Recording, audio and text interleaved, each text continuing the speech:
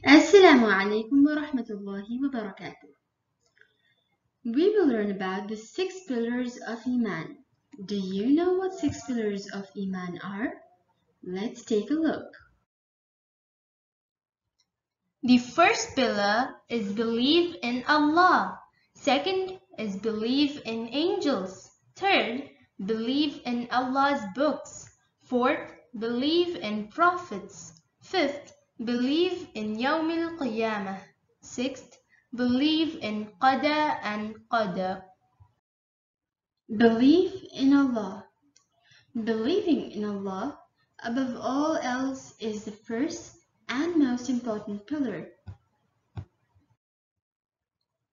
Believe in angels. They were created from light and were created before humans for the purpose of worshipping Allah.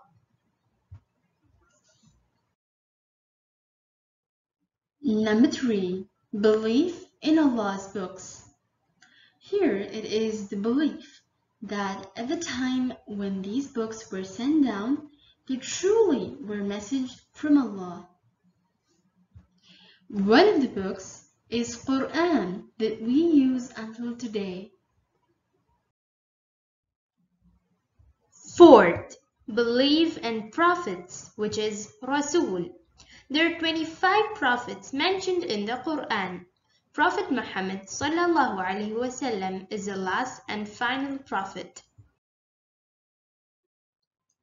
Believe in Yawmil Qiyamah, that is, day of rising.